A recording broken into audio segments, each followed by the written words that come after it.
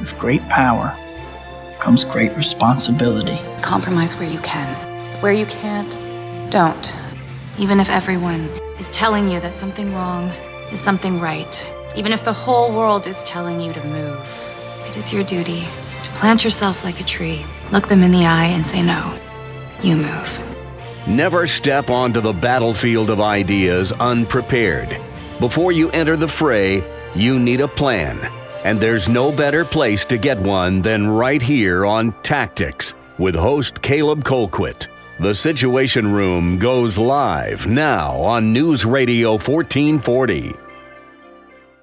Good evening, everybody, and welcome to Tactics, where speech isn't violence, tolerance isn't love, and disagreement isn't hate.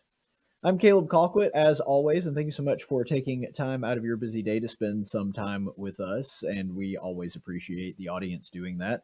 So for those of you who may not have been here for my last episode, this is going to be my last series of episodes. I'm doing it just a few more episodes. This is going to be the next to last one.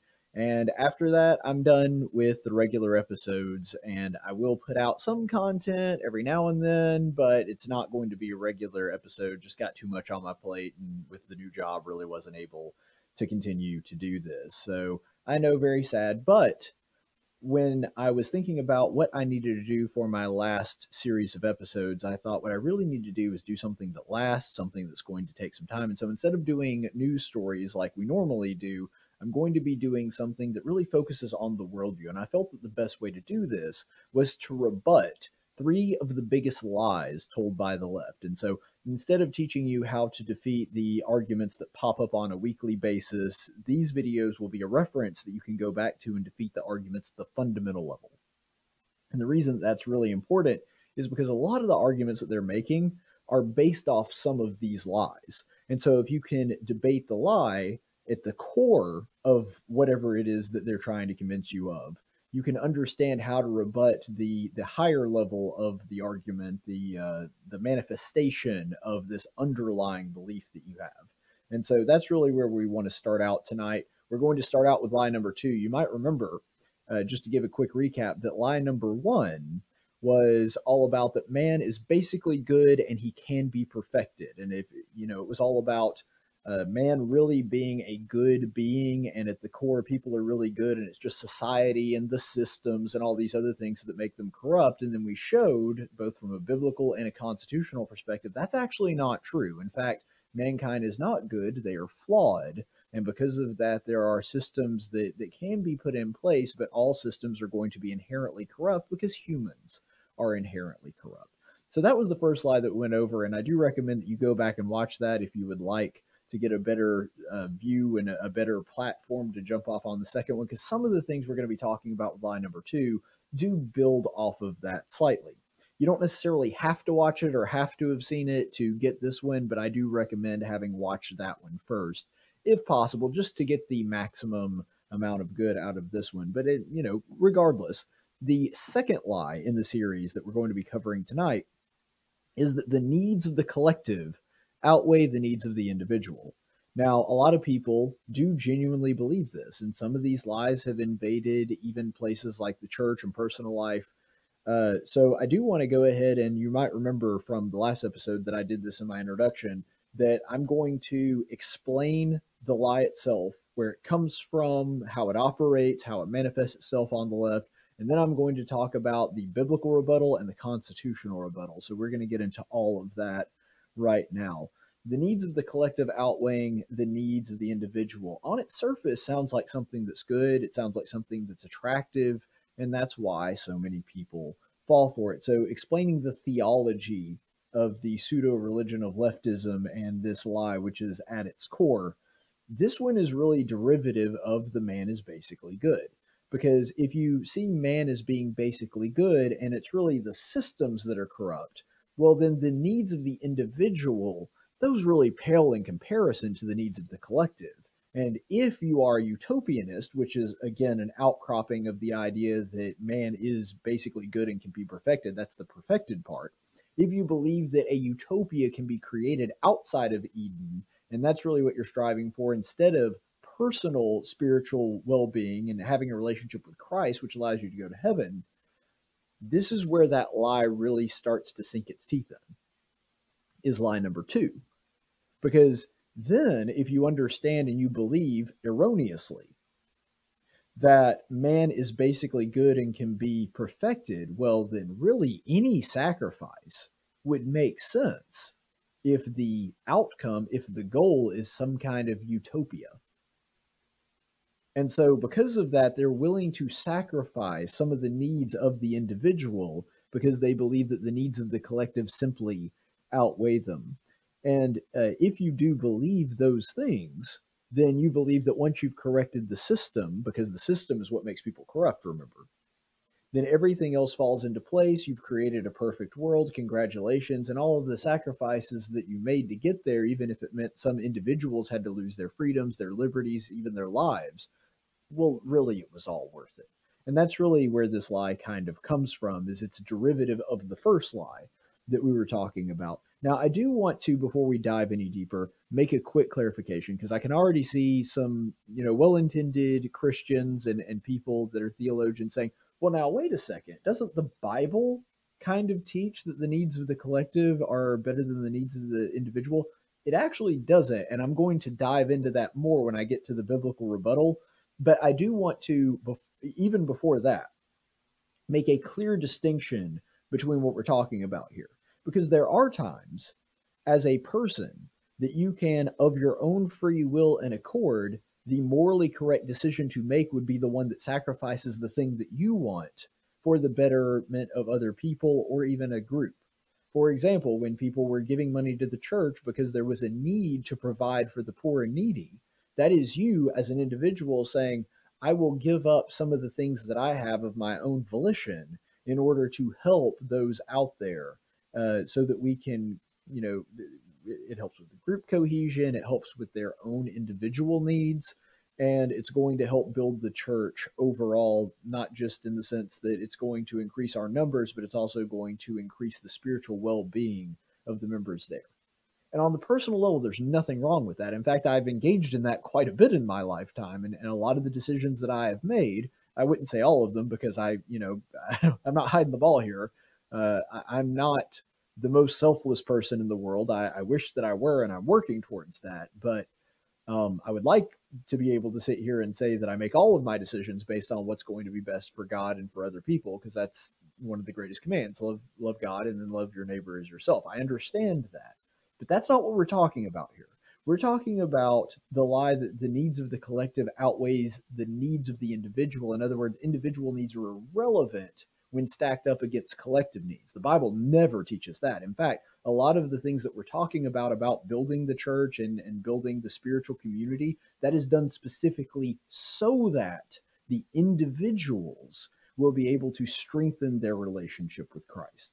And so there is a distinction in something that is voluntary, something that the person in and of themselves decides that they are willing to forego to help another person. That's very different than a top-down system that says whatever is best for the collective, that is what we must do. And if the individuals don't like it, tough. We're creating a system centered around the needs of the collective. Those are two very, very, very different things. And we'll explain some of those nuances a little bit later when we get into the biblical argument. But right now, and where we are, talking about the origins of this, really all forms of collectivism start with this lie. All of them.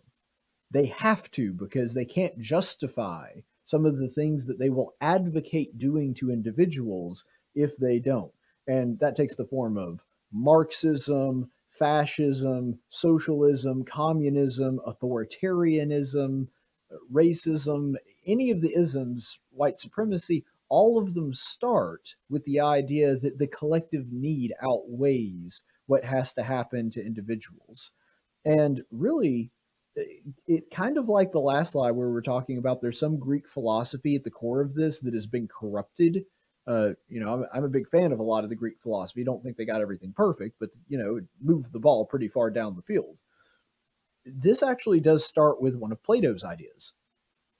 Plato believed in the idea of the philosopher king. So essentially, we would find the smartest among us, one of the most intelligent individuals among us, and that we would basically make him king and give him all authority so that he could see over the needs of the society. The problem with that is that assumes that the needs of the society are going to be more important than the needs of the individual. I really like Plato. He's one of the greatest thinkers in all of human history, but this is a part where he got it wrong. And by the way, the system that he recommended to essentially get a philosopher king, that he was going to separate them from a family and separate them from society and have a group of young boys raised in a particular way and have whichever one is the smartest and wins out among them to be appointed king at a certain age. That's a really, really horrible idea, so much so that it was adopted by Adolf Hitler. So, Plato, great philosopher that had amazing contributions to the philosophical community. This is one where it was a really big swing and a miss. So, not even Plato can get everything right. But that was his idea, primarily, ironically, as a counter to democracy. And if you understand Plato's history, you understand why he hated democracy. And by the way, I think he was right in hating democracy. I thought that his replacement for it sucked, but I understand why he hated democracy. It killed his teacher. Socrates was betrayed by democracy, and even though he didn't do anything wrong, by majority vote, majority rule, by democracy, he was executed. Plato didn't like this, and he thought that the majority was foolish in doing so, and he was right. The problem is what he came up with to replace it is, I think, even worse than democracy would be, even though I don't think that there's really much difference in having an all-powerful monarch at the top and having a bunch of monarchs deciding everything. I don't think that a whole bunch of monarchs deciding something is better than one monarch doing it necessarily. I mean, if I had to pick between the two, I'd probably pick democracy. But to be perfectly frank, I mean, one can be just as oppressive and brutal as the other. So I'm not sure that you're really winning out on that one either way. But the thing is, and this is the irony, democracy also starts with this false premise. And so both Plato's idea of having the philosopher king and having the brightest among us sort of centrally plan everything, and democracy, which states that humans are basically good and the needs of the collective outweigh the needs of the individual. Therefore, if the majority deems that the needs of the individual are less important than the needs of the majority, well, then we have to go with the majority. Both of those erroneous fields of thinking, both of those erroneous forms of government are both centered around the idea that the need of the collective is more important than the needs of the individual. And this takes so many different forms. Almost every single major idea on the Democrat side has its origin somewhere in this lie. For example, abortion. One of the reasons that people support abortion is population control. People on the left talk about this all the time. We need to control the population, the needs of the population. Look, if that means you don't get a kid, that's just, that's tough squash for you. That's how China sees it. They thought that, it's funny that they're actually now reversing that in China. But for decades, China was like, the population's too big, we can't sustain it, it's too many mouths to feed, therefore we're just going to have to abort some kids whether you like it or not. Now, in America, they do at least give the parents, in most cases, the decision on that. But either way, the idea that abortion is a moral good because it tamps down the population, that is ultimately an idea that if we have to sacrifice this one individual in the womb, or several thousand individuals in the womb, or several million or 63 million people in the womb to keep the population down because that's going to benefit society as a whole, well, then really, that's what we need. If you've seen Marvel's Endgame and Infinity War, this is essentially the argument Thanos makes. Yeah, I'm going to wipe out half the people in the universe, but, considering how much better the universe will be once they're gone, it'll be better for the collective. The collective's needs are more important than those individuals' needs. That was the argument that he made. And, I could go through hundreds of different bad guy scenarios from fiction to sort of hash that out, but that's the same thing. And we see this take different forms all the time. Global warming is the same way. Look, if you have to ride around in an electric car or your house gets cold and there's just nothing to heat it with because wind and solar are not reliable, that's just a sacrifice you're going to have to make because it's better for the collective if the globe doesn't warm up. 0.4 degrees Celsius in the next 100 years. Not saying it makes sense, just saying that this is the lie is how they convince themselves that it's okay. Gun control is the same way. Look, we know that there's going to be some people that die or get raped or any other number of unscrupulous activities happening towards them because they do not have access to a firearm. Well, that's just the sacrifice you're going to have to make because we have to get rid of guns to get rid of the gun problem. So that's just, collateral damage on our part. Lockdowns, mass mandates, vaccine mandates. Does any of this ring a bell? That's all that is. Well, we really need to figure out a way to get rid of the virus, and that's really going to be better for the collective as a whole. So we're going to have to just mandate vaccines. Doesn't matter that it's against your religion. Doesn't matter it's something that you may not want to do because you have a medical history where this literally happened where a woman had her kids taken away from her because she didn't want to take a vaccine because she's had a bad reactions to vaccines in the past. No evidence that this one was going to be the same way, but she decided it wasn't worth the risk since she was young anyway. And this is what happened, is that the judge actually revoked custody of her kid. Well, if that individual has to suffer so that we can shove down mask mandates and vaccine mandates, well, that's just the price you got to pay. If you have asthma and have a hard time breathing and a mask is very uncomfortable for you, well, I'm sorry, tough. That's what we have to do now. And that's why they loved this idea that, well, the mask isn't for you. It's for other people. It's to protect others. And you have to wear it and we have to mandate it because it's not about you as an individual. It's not enough for you to risk your own life. We're fine with that. But the thing is, you would be risking the life of everybody around you. Now, that was always hogwash, but it was a lie that was very convenient for them to push it through and to push this idea of why it was essential. Lockdowns the same way. I won't go through everything on lockdowns, but I mean, it's obvious that the reason they're saying we got to keep you locked up, even though you're young and healthy and there's almost no chance you would die from this virus, is because, well, the collective really need you to do that, even whether it makes sense or not. This is really at the core of the Complete Lives System by Dr. Ezekiel Emanuel. You may remember that Zeke Emanuel was one of the advisors on Obamacare when that legislation was being crafted. And one of the things that was very controversial that he had put out several papers on was known as the Complete Lives System. It was basically a cradle to grave formula to provide Medicare to people. And he said, really, the people that are under about the age of 12, they're not of working age yet, and we've not put a whole lot of investment in them as far as the society goes. And so because of that, they get the least amount of care when we're rationing care. And by the way, people that are over the age of retirement really can't contribute much to society. And this is him saying it, not mine. You can look it up. Really, at the point that they're over 70 years old, that's a person that they really don't have any quality of life left. And he's saying this even now that he's over 70. He's like, you know what? I've lived my life. I can die at any time and it's fine with me. Okay, well, that's fine for you. But what you're saying is through your system that if you're over 70, you just don't get nice Medicare and we have to give you less resources because you're not contributing to society. Again, they're looking at it as you only have value through the value that you contribute to the collective. Your needs, your wants, your desires, your life as an individual is really insignificant because we're really concerned about the whole, not you as an individual. The fact that they are against school choice. You know, I actually got into an argument with a caller one time on the radio when this happened to me. Had a call in and we were talking about school choice, and you know, the public school system in Montgomery's pretty bad. And she blamed all of this on white flight, and that so many white people had moved out to Prattville and Millbrook and Wetumpka and Pike Road and all these other areas. And if they would just keep their kids in the system, then that would be better because that would mean that money would keep flowing in. I was like, well, now hang on.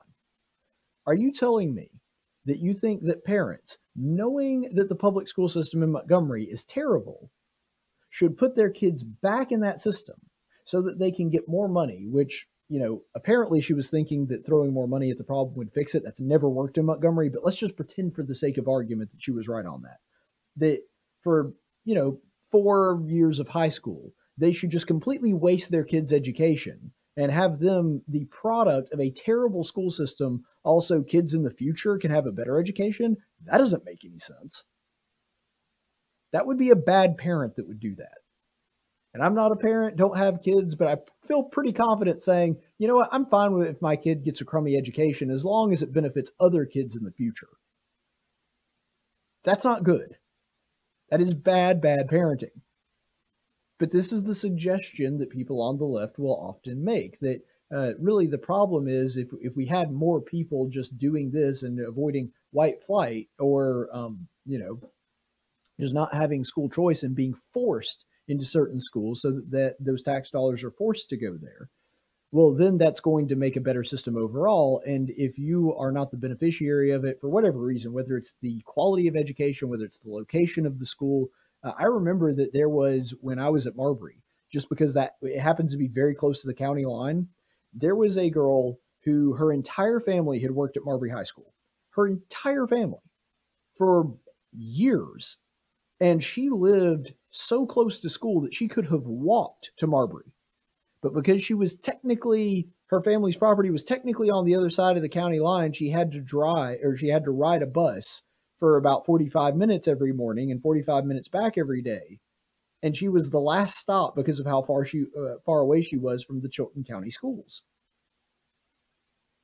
It would have made far more sense if we just had school choice for her to go to the school that she could have literally walked to. But they didn't do that. And this is the problem. As long as the system they believe is going to be benefited, your individual sacrifices are really kind of a moot point for us. This is true of global citizenship. They'll say, they've been people proposing here recently, that there should be a global minimum wage and a global corporate tax. Now, how much sense does that make? I mean, think about it. If you are a person living in the third world, your minimum wage, when the average person can live off of $1.25 a day in that country, is going to be 15 American dollars, the same value as 15 American dollars in America. That's ridiculous, and it'll never work. Your economy couldn't handle that, but that's what they call for, because really, whether it makes sense or not, or how much harm is going to be done by it, is immaterial as long as we feel good about our policy and it's benefiting the collective. The same thing with illegal immigration. When it comes to, since we're talking about other countries, well, yeah, it's going to bankrupt certain communities near the border, and it's really bad for crime, and there's lots of drug smuggling. But the thing is, collectively, it's going to be better. Now, what they actually mean by that is collectively they're going to get more votes. But what they say is collectively illegal immigration is actually good, and the diversity that we will experience from that is going to be good. So long term, we're okay with certain communities and certain people suffering, as long as in the end it means we get a better collective outcome as far as that goes. And I don't even think I have to explain this one, but that's the whole idea behind redistribution of wealth. Yeah, it's bad for individuals, and we're taking a lot of their money, even though they worked really hard for it, but that's really fine with us, because that means as a collective, we have a better society. Now, obviously, you can make the argument, and I have 1,000 times, that that's actually not true. But that is where the lie originates from, is from that idea of collectivism. There are some historic examples, of course, as well, and we could use a lot of the examples that we've used beforehand and apply them to past failed communist states. However, some of the older examples that we could look to, for example, would be, like I was talking about with school choice. They had forced busing at one time in this country, even though it didn't make any sense, even though it was more expensive for school districts to do, and often it resulted in students going to schools they didn't want to go. They still were advocates of forced busing. Another one that is an oldie, remember back before the Civil War, most of the arguments that were pro-slavery arguments were, well, we kind of have to continue to have it because of the economy. The thing is, if you take away slavery, then you take away our labor force. If you take away our labor force, we can't produce cotton. And so we really need slavery, because look at how much we're exporting from the South and how much money is drawn into America because of the cotton trade, and that would fall apart if slavery were abolished. Now, first of all, that's simply not true. Those people didn't vanish, and even though I'm not saying that everything worked out perfectly post-slavery either, when they were there, they still wound up working many times in the same places they did before. It's just now they actually had to get paid for it. So that was one thing that was a big difference. Another lie that was a part of that is actually the South And America as a whole economically did much better when that happened, when they abolished slavery, because they had to start innovating. They had to build a society. And actually, it turns out slavery was a drag on the economy when it was all said and done. Internment of Japanese Americans. Well, yeah, those Japanese Americans who may have been out of Japan for several generations, and we have no reason to believe are not loyal to the country. Well, they might be Japanese spies, so we got to round them all up and put them in camps. Well, that's bad for the families. Well, so what? They're individuals. This is better for the collective. See, all of these dumb arguments go back to that lie. The USSR taking over farms in the Holodomor. That was the thing that happened. And by the way, I'm terrified right now at what's going on in the Ukraine and Russia looking as though they plan on taking over. Because I'm afraid that they'll repeat the mistakes of the past. The reason that the USSR needed Ukraine in the first place back then is because Ukraine is the breadbasket. It is the place where the food is grown in that part of Europe. And they were already strapped for resources. They really needed Ukraine because they needed its resources, and so they took it over. And then they took all their food and then systematically and intentionally starved out millions of people, specifically because they rebelled against the USSR when other countries did not. It wasn't just that they took the resources, because of course they did, but it was ultimately that they, even though they had more food than they pretended like they did, they intentionally wanted to starve out millions of people because it was a punishment. Because ultimately they believed as a collective that was going to lead to better results. The Great Leap Forward is another example of this. They said, well, yeah, it's going to cause some short-term sacrifices, but long-term gains. Now, it turns out the long-term gains weren't there anyway, but even if they had been, it wasn't fair to starve out people so that you could get to your better society collectively. And really, white supremacy is the same way. Now, it's a very different version of that lie, but it's the same lie at the end, because white supremacists or other nationalist or white or supremacy movements with other races, they all center around this idea that, well, society will be better if this race of people or this group of people or this particular minority status. It can be the minority too. That's also a thing that can happen. If these people had more power and these people were put in charge, that's going to be better for the collective, even if it means that other people have to have their rights trampled over in the short term. We're okay with doing that to individuals as long as we get a better collective outcome. All of this is a manufactured manifestation of old paganism. I know that's probably not where you thought that this was going to go, but really that's what it is. Paganism, tribalist tendencies from the ancient world. That's all they are. The idea was we all had to be part of the same religion, and we all had to worship the same idol or statue or whatever it was, because that was what was going to be best for the community. Well, we might have to sacrifice a virgin to the god, because that is what's best for the community. That will cause the rain to come, and thus the community will be better. And, you know, if you're the family that loses their virgin daughter, well, sucks to be you. Or if we have to sacrifice your children, your babies, to Molech, yeah, but it's going to create a much better harvest for everybody else. And so that's a sacrifice we're willing to make, even if it means that you lose your child as a result of it. That's how these people thought. And it's really no different than modern leftism.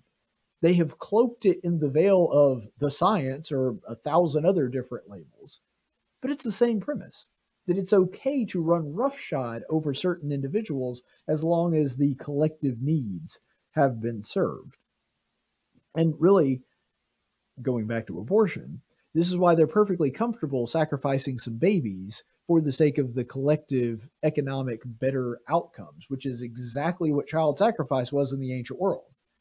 We'll sacrifice some babies, and then our economy will be better because we'll have a more bountiful harvest. The people on the left are now saying we'll sacrifice some babies, that'll keep the population down, that'll leave these women free to do some work. These are the arguments that they're making right now. And because of that, the economy will be better and we'll have a better society because we don't have those dregs on society dragging us down. That's the argument that these people make.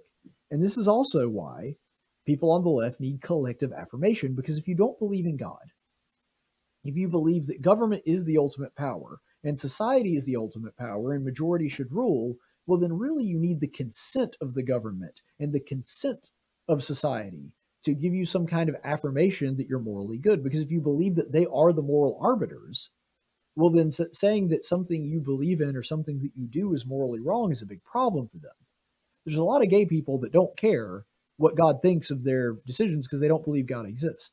But they care very much about getting a marriage certificate from the government because that says that your relationship is okay in our book. Or that society saying, we affirm that this decision that you're making is all right. Now that's silly and childish. And it's the opposite of a God-centered worldview where really, if you are a person that believes in God, you don't care whether other people think you're right or not. Because if God thinks you're right, that's really all you need. You don't have a whole lot of desire to have other people constantly affirm that you're making the right decision.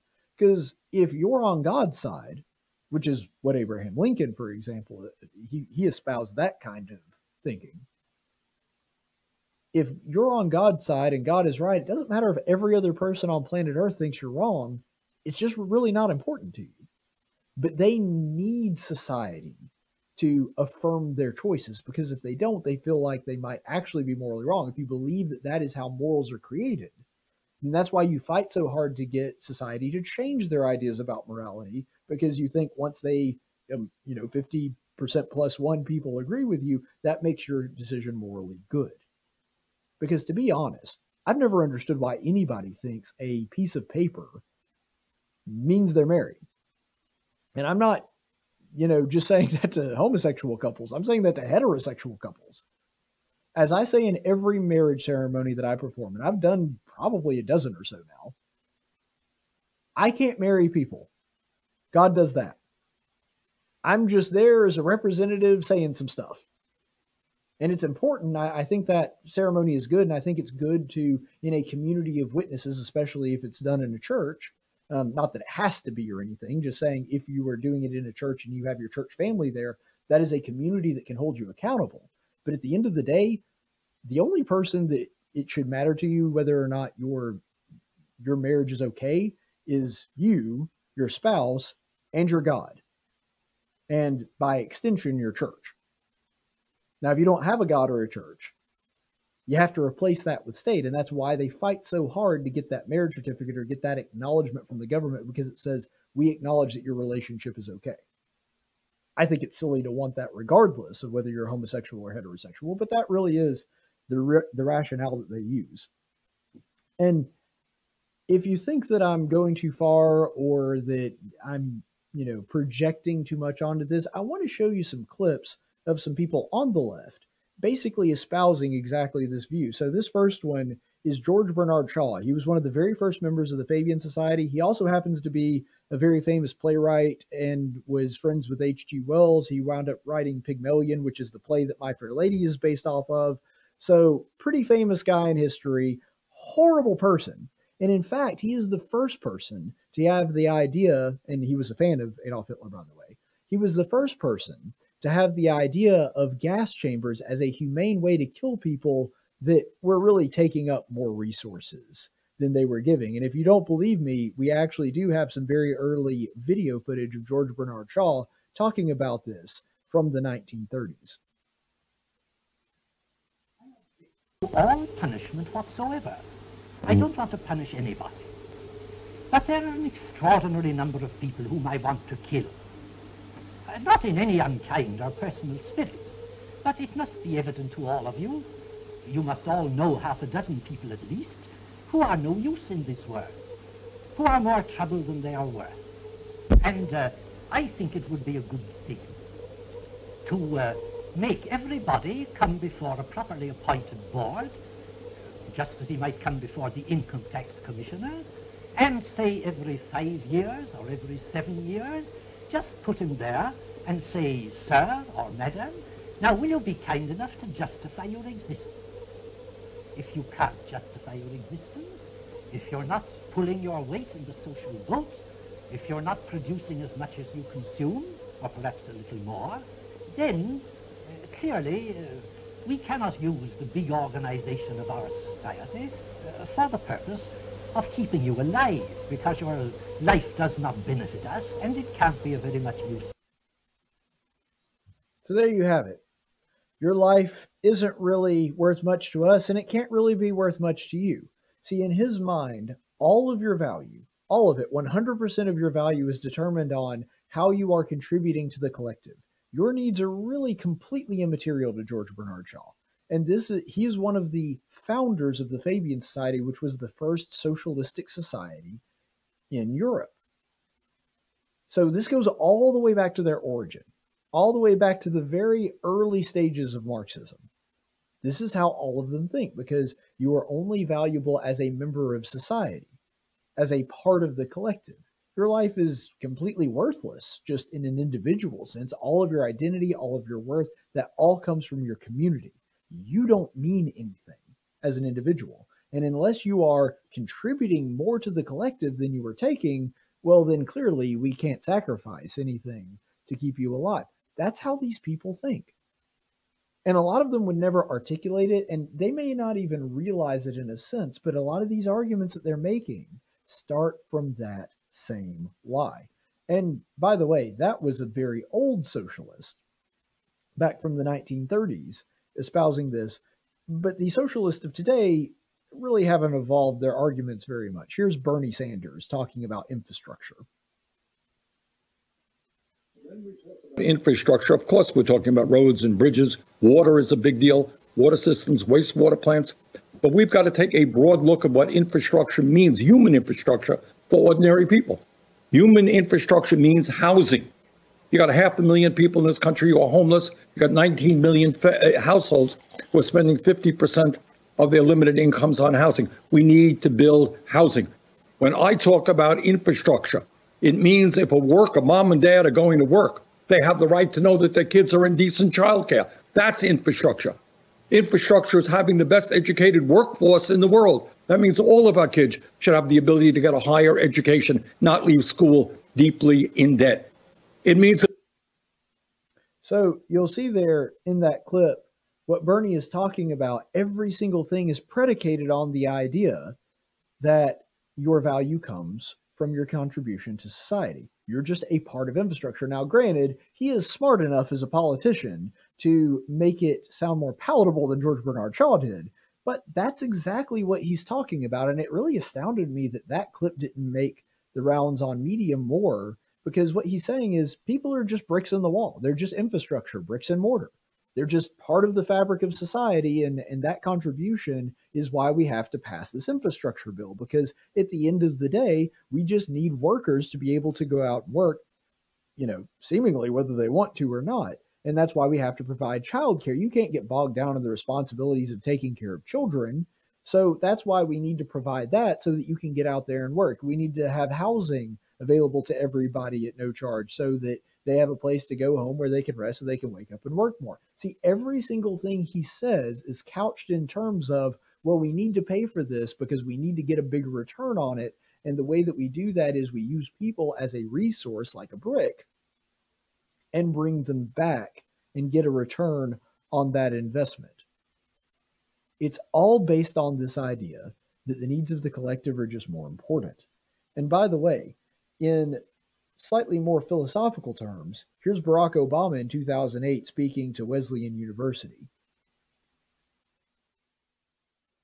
You can choose to narrow your concerns and live life in a way that tries to keep your stories separate from America's. But I hope you don't. Not because you have an obligation to those who are less fortunate, although I believe you do have that obligation. Not because you have a debt to all those who helped you get to where you are today, although I do believe you have that debt to pay. It's because you have an obligation to yourself. Because our individual salvation depends on collective salvation. Because thinking only about yourself, fulfilling your immediate wants and needs, betrays a poverty of ambition. Collective salvation. Yeah, I've read the Bible a lot, and I mean a lot. I don't remember anything about collective salvation ever showing up in there. It will talk about communities being important. It will talk about a community of faith being something that helps you as an individual. But it all comes at it from the premise that your individual relationship with God is what's paramount.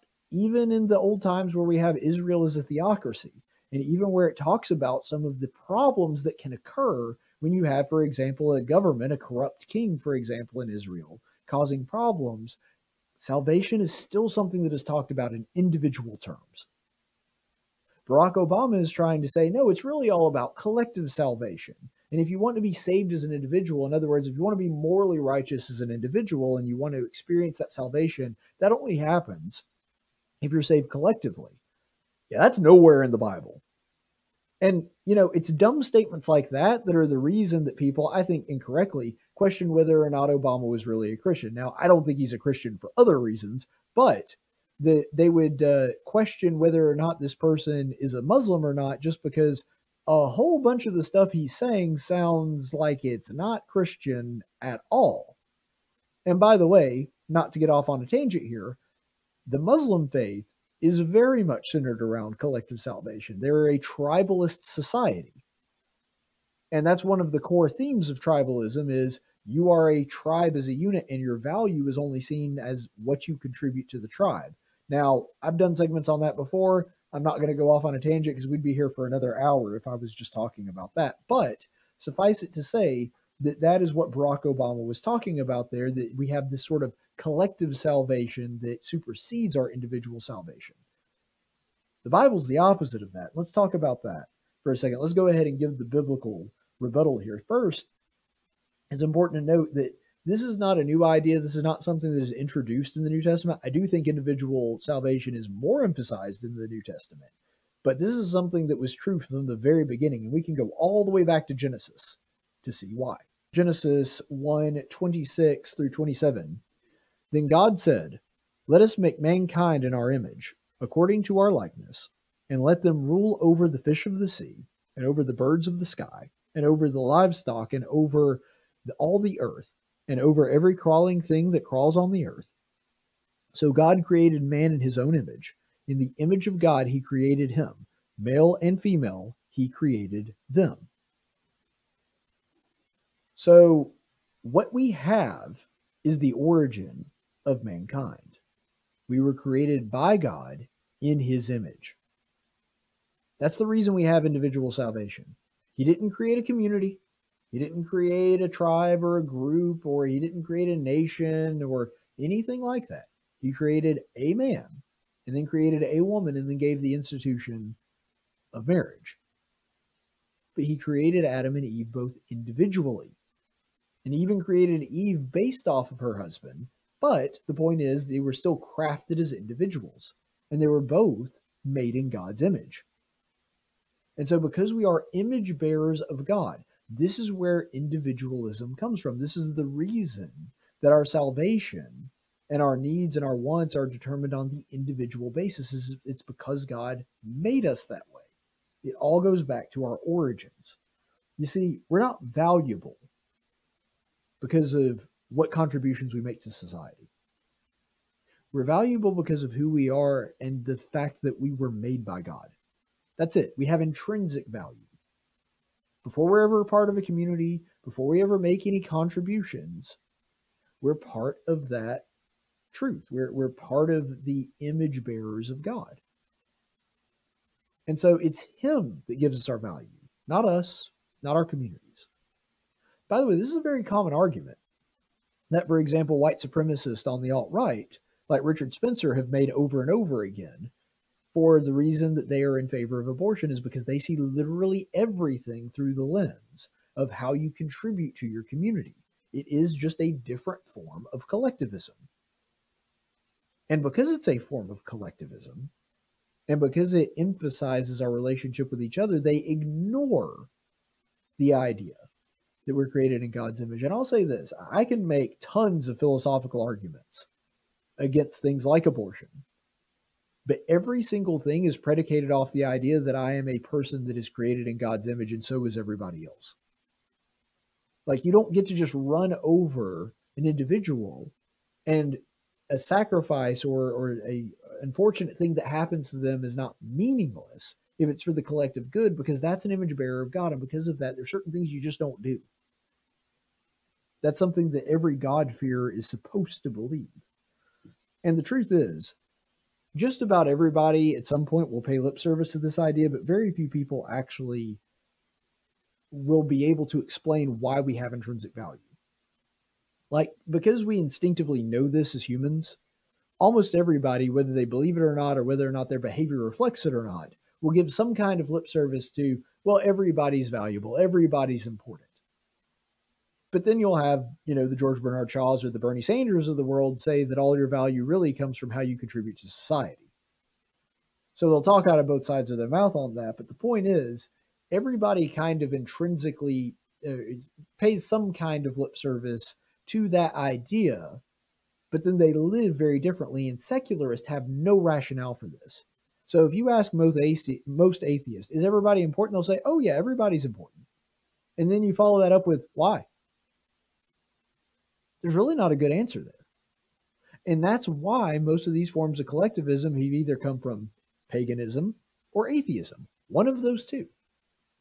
Because when you take a monotheistic God that created every single individual and cares about everybody out of the picture, you're left with no rationale for why every person is intrinsically important. You don't understand that every single person has a value and a place in God's will. And so because of that, that really is one of the foundational beliefs of people that believe in God, and that leads to other beliefs, sometimes in the religious realm, sometimes in the political realm. But the point is, that's what's underneath all of it. And even though I can make tons of arguments against abortion or against redistribution of wealth or all kinds of other things, when you boil it all down to its barest essentials, that's what's underneath all of that. And there is no replacement for that from a purely secularist or naturalist worldview. There just isn't. There's no way to explain why a person is intrinsically valued in that worldview. But let's also look at another passage in Psalms 139, verses 13 through 16. For you created my innermost parts. You wove me in my mother's womb. I will give thanks to you because I am awesomely and wonderfully made. Wonderful are your works, and my soul knows it very well. My frame was not hidden from you when I was made in secret and skillfully formed in the depths of the earth. Your eyes have seen my formless substance, and in your book were written all the days that were ordained for me, when as yet there was not one of them. I really love that verse because it's such a beautiful explanation and expounding on the creation process. Because the sort of more deistic idea is that God created Adam and Eve, and then everybody that is created henceforth is just the product of, constantly reproducing. And on some level that is true. But what this psalm really puts at the forefront is saying that God's still involved in that process. It may be that a person is created just because a man and a woman lie together and nature takes its course and, you have pregnancy and then a child. But there's a spiritual aspect to that God is actually there forming each person. Now, part of that is because there are natural processes he put in place through nature. And as the creator of nature, he is also responsible for that. But this is far more intimate. He's saying with each individual person, God crafts them in the womb. And so the reason that is so important is because when you craft something, that's not something you intend to throw away. That's not something that's worthless. Like if you're a potter and you want to make a pot, that pot has a purpose. You have some idea in your head already what I'm going to use it for. It may just be something you use for decoration. It may be something that isn't fancy at all, but it's functional and you need it. Whatever it is, you don't make something unless you have a reason for it. You don't just make a useless thing. You don't make something that's disposable. And so if God makes each and every one of us, then we have value because of that. And if he crafts us, he has some idea of what he wants our life to be. And so no person just spends that level of attention on something that they believe is easily disposable or replaceable. Do you know that in the Bible, you are actually prohibited from making an altar to God on bricks. This is something that is in the Torah. You are not permitted to sacrifice anything to God if the altar is made on bricks. Why? It has to be made of stone. Well, what's the difference? The animal gets burned either way. God's going to get that sacrifice, so what does it matter? It's symbolic. You see, people are like stones. God makes those. And they're all different. And it takes work to fit them all together. When you see like a stone wall or something, like that takes a lot of work and a lot of forethought. And there's a person that is working the stones that has to find a certain stone to make it fit this way. You don't do that with bricks. Bricks are bricks. They're all the same. They're uniform. And if you lose a brick, you just replace it with another brick. But that's not how God views people. And so if you're going to worship him on an altar, that altar has to be made of stone because it's symbolic about how God wants worship to be. It's supposed to be something that individuals do, and they do it as a group. But he wants them to retain their individuality. And he doesn't see any of us as disposable.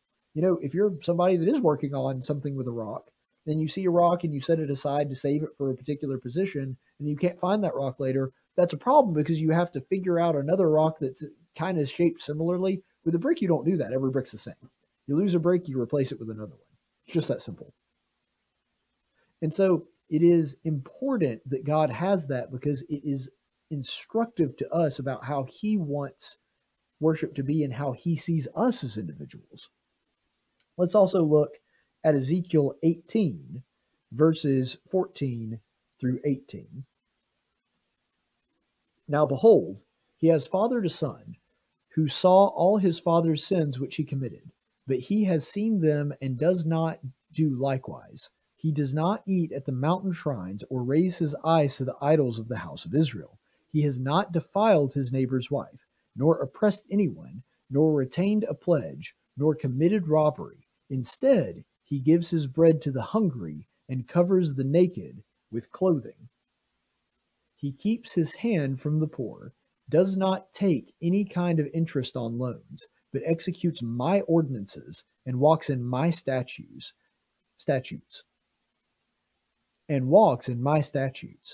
He will not die for his father's guilt. He will certainly live. As for his father, because he practiced extortion, robbed his brother, and did what was not good among his people, behold, he will die for his guilt. So you notice in that verse, one of the things that is being talked about by the prophet Ezekiel is that the son is doing what I ask, the father is not. The son is not to be held guilty for his father's sins. In the ancient world, this is something that was not done. If your father did something terrible and then died or whatever and couldn't pay for his sins, you know who they took that out on? His family. That is part of tribalism. In fact, you don't even necessarily have to take it out on the family. A lot of ancient tribes, for example, like let's say the leader of a tribe, a chief, killed the slave girl of a person in an opposing tribe. You know how they would handle that? They would kill a slave girl, not the person who murdered her. They would kill a slave girl from the other tribe. Why? Because a person's value came from what they contributed to their tribe. So because the tribe was injured by losing a slave girl, they would harm the other tribe in retribution by sacrificing another slave girl. In their mind, that's what was justice. Because it was all about that, and you could transfer guilt. It wasn't really so much about finding justice for the person who did wrong. It was about finding retribution and making the people that were wronged feel better. And so this is what he was talking about. This happened a lot in the ancient world. That if they weren't able to take out a punishment on the person who actually did it, they would take it out on their family. God says, no, not in Israel. A son shall not pay for his father's sins. And the reverse is also true. A father should not pay for his son's sins. Each person is judged individually because that's how God sees us. And by the way, this idea is repeated often in Scripture. They talk about it when they're entering Canaan. Nobody under the age of 20 they weren't involved in the rebellion. Those people were allowed to enter Canaan. Everybody that was guilty of trying to leave over a certain age, they weren't. That happens in Numbers 32:11. The man that is born blind. The disciples of Jesus asked, Lord, why was this person born blind? And Jesus is like, because he's blind. He's like, what, is it for the sins of his father? And Jesus is like, no, it was done so that I can heal him of his blindness. See, that was a common idea in the ancient world. They believed that if there was something wrong with you, that some kind of retribution had taken place on the divine level because your father or your mother did something wrong. And Jesus is saying, no, you don't punish people for something they didn't do. That's not how this works. And so this idea is repeated over and over again. And again, it's just recycled paganism. This is tribalistic paganism, just like we saw in the ancient world. The collective good is what's ultimately what you focus on. But God is saying here in these passages, no, it's all about the individual.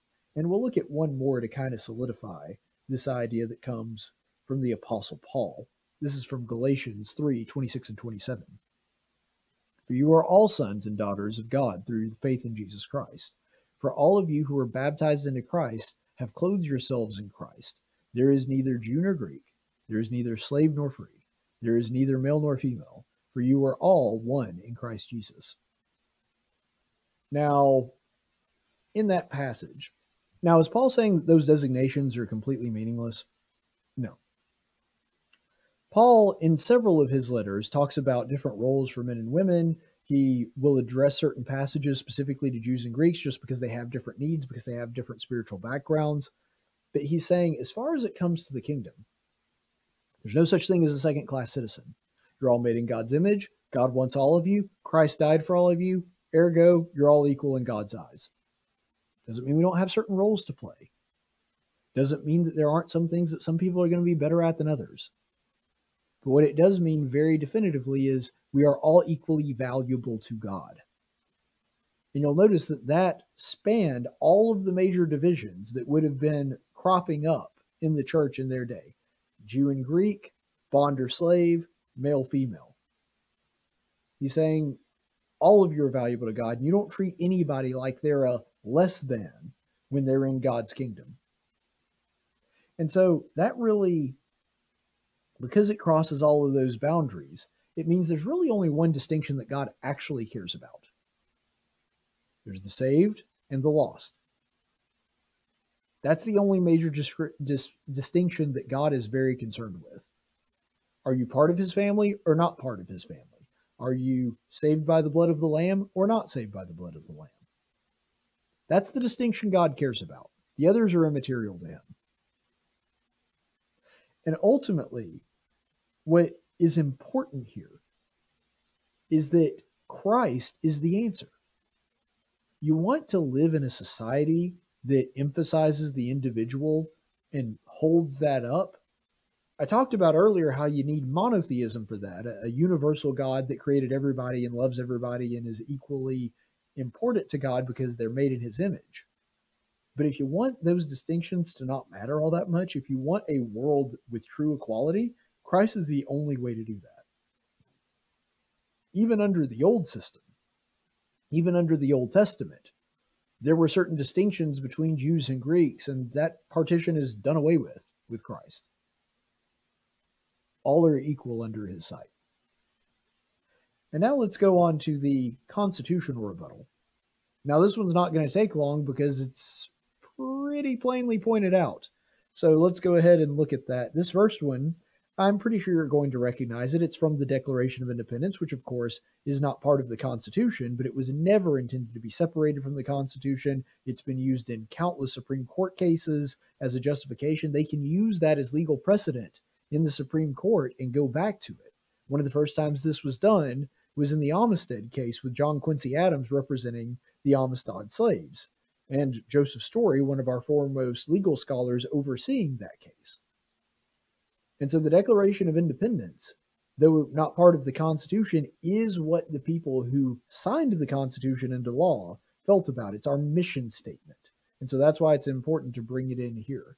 So from the Declaration of Independence, when in the course of human events, It becomes necessary for one people to dissolve the political bands which have connected them to another, and to assume among the powers of the earth the separate and equal station to which the laws of nature and nature's God entitle them.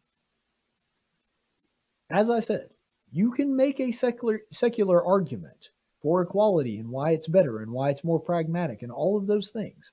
But underneath it all, when you boil it down to its bare bones essentials, you have to ask, why is everybody valuable?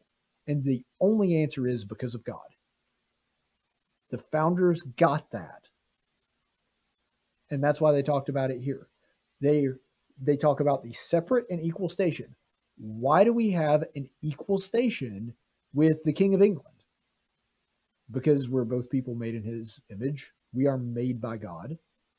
And they say that. It is nature's law and nature's God that gives us that. And so they understood this perfectly. Why do we have the authority to ignore King George and make our own nation? Because we're people just like he is.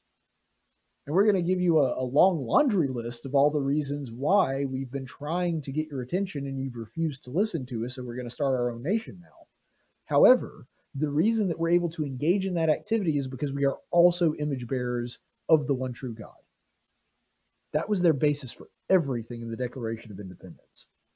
And it actually continues on a little bit later in the same document. We hold these truths to be self-evident, that all men are created equal. They're created equal, which means that the reason that they are equal goes back to their creation. And who did the creation? The Creator. And so again, this is just another indication that everything, all of our rights, all of the ideas that the founders had, they came from that origin point. Now, they didn't include that in the Constitution because they wanted it to be universal, but all the ideas have their origin in the idea that God created mankind. And without that, you don't have anything. Why are the states represented in the Senate? Why are they represented as entities and not just masses? Because sheer democracy is not what our founders wanted. They understood as an institution the states had rights too. And individuals within those states also had rights. It wasn't just strict majority rule. Why is it that the courts are supposed to be out of the supposed to be on the outside of the bureaucracy when it comes to the way that our federal government works? Now, I know that they haven't always been, and sometimes they have been way too chummy with it. But the point is, the idea was always they were going to be separate. Why? So they can judge individuals in such a way that doesn't favor the government. That was the original intent. The government doesn't have an automatic buy or an assumption of being right when stacked up against the desires of the individual. If the government represents the collective and the individual represents himself, they wanted that judgment to be on even playing field. They didn't want the government to be able to run roughshod over the rights of an individual. Why is it that all of our rights, given in the Bill of Rights, protect the individual, not the government? You see, our Bill of Rights actually acts as a shackle on the government. It says, this is a long list of things the government is not allowed to do. We don't have a list of things people are not allowed to do. Now we have those in, for example, criminal law, even though that's largely handled by the states and not the Fed. But they saw the most important laws in the land had to be the one saying, government, you're not allowed to do this. Collective, you are not allowed to impose your will on an individual, because they understood the tyranny of the majority. And they understood that a democracy could be just as tyrannical on an individual and running over his rights as a monarch or a tyrant of any other kind. You see, ultimately, we have to look at the words and the ideas of our founders to understand this. Let's go ahead and look, for example, at Thomas Jefferson. So this is from his first inaugural address in 1801. A wise and frugal government, which shall restrain the men from injuring one another, shall leave them otherwise free to regulate their own pursuits of industry and improvement, and shall not take from the mouth of the labor the bread it has earned. In other words, this idea that you're just going to take something from somebody else because it's good for the community, it's good for the collective. No, government isn't allowed to do that. You are going to keep people from killing one another, essentially, or injuring one another in some way, and then you're going to leave them to their own devices. That is all government is allowed to do. That's the kind of government that Thomas Jefferson envisioned. And then he went on to say that you're not going to take bread, which could be represented as money. You're not going to be redistributing wealth. You're not going to be making things equitable. You don't take bread out of the mouth of a laborer when he's earned it. That's his. So the assumption is to favor individual rights over the collective, and Jefferson makes that abundantly clear. So let's go ahead and look at what James Madison, the guy who actually wrote the Constitution, said. So this is from Federalist 10 in 1787. James Madison says, "From this view on the subject, it may be concluded that a pure democracy, by which I mean a society consisting of a small number of citizens who assemble and administer the government in person, can admit no cure for the mischiefs of a faction. A common passion or interest will, in almost every case, be felt by a majority of the whole. A communication and concert results from the form of government itself, and there is nothing to check the inducements to sacrifice the weaker party or an obnoxious individual. Hence, it is that such democracies have ever been spectacles of turbulence and contention, have ever been found incompatible with personal security or the rights of property, and have in general been as short in their lives as they have been violent in their deaths." So this is James Madison actually making both cases. He's saying, first of all, the reason you don't support democracy, the reason you don't have the collective coming together to decide what's going on is because it hurts the individual and it usurps their rights. But he says, what's even worse is it doesn't take long and the democracy itself falls apart. So he's actually making both cases, that putting the collective above the individual not only hurts the individual, but eventually it also hurts the collective on top of that. And of course, James Madison is right about that. But the point in all of that is the founders understood that whatever the collective wanted to do was far less important than protecting the individual's rights, because they had this idea that man could govern himself, that a man really needed only his God to justify him, and that he could live to the best of his ability and worship his God in whatever way he saw fit. And that was a better government that was going to wind up working out far better for everybody than the kind of system that they tried to propel onto others, that they tried to center around some kind of central power, whether it was a monarch or a democracy or anything else, really. You see, ultimately, leftism just treats humans as cogs, the same and interchangeable. And the only reason a cog is valuable is because of the part that it plays in a machine. A cog by itself does nothing. And because of that, it's not valuable until you use it in a machine. By itself, it's completely worthless.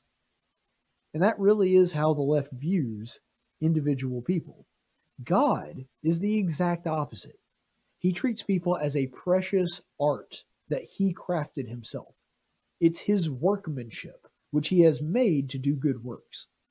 And because of that, he values the individual and says that we have to value the individual as well. I mean, look at Matthew 25.